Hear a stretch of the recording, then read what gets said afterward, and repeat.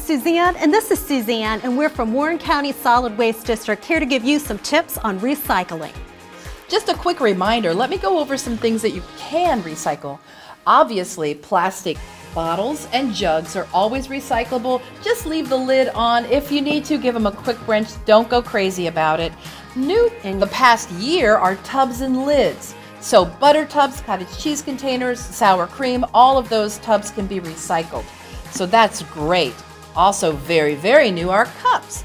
Both paper and plastic cups can be recycled. Oops, no straws, so take those straws out and get rid of them. But the lids can stay.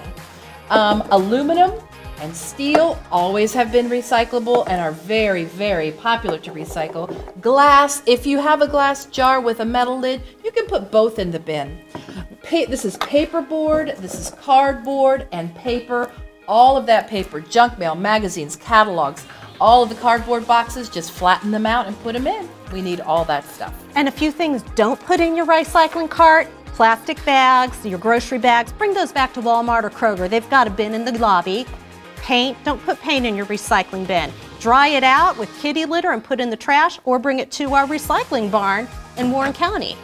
Don't put styrofoam in there. And another thing that's very important, do not ever put batteries in your recycling cart, especially cell phone batteries and laptop batteries. It causes fire. It's dangerous. So never put batteries in your recycling cart.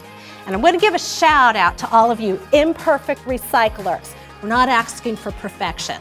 So if you do not have the time to rinse out and clean your peanut butter jar, but you are cleaning out your salsa jar and recycling that, keep it up. If you forget to bring your reusable grocery totes to the grocery store every week, we get it. We get to the checkout line too and realize we've left it in the car.